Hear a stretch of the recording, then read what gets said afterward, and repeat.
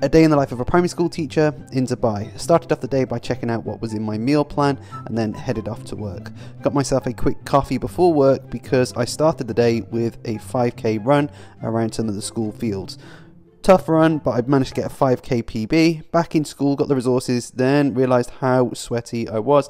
Thankfully there were some snacks in the staff room, so I grabbed some of those and then finished off some marking. We looked at biomes today in geography, and then the children also had a couple of different assessments that they needed to finish off.